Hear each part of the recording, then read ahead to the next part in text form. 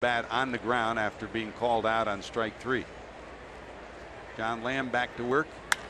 There's a rocket off the hip. Votto will get to it, and Lamb limping towards the third base line. And out comes Steve Ballman to check him out. Man, that was a rocket shot, Chris. Wow, that ball hit hard. Man.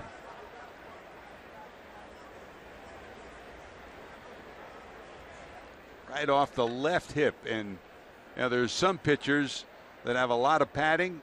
John Lamb isn't one of them. A lanky, long, lanky young man. He's got a lot of bone right there, and it looks like it hit right on the joint of the hip. Well, look how far the ball bounces. I mean, it bounces off of him like it hit a concrete wall and nearly goes all the way over to the dugout.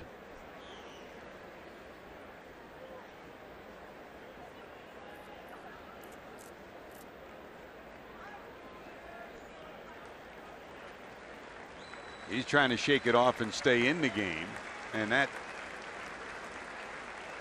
either way, whether he stays in or not, that's going to be hurting later tonight and tomorrow. He doesn't really care that much about later tonight or tomorrow. He'd like to finish what he started in this ball game. He's off to a real nice start.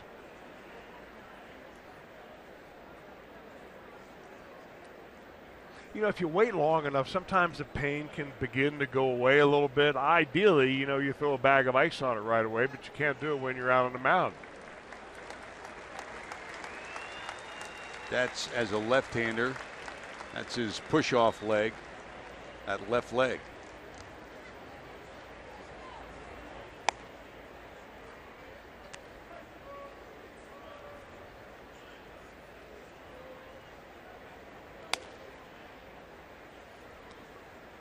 He said, "I'm okay, let's go." And the trio of Brian Price, Mark Riggins, and Steve Ballman head back to the dugout, and John Lamb will try to hang in there. Ooh, man.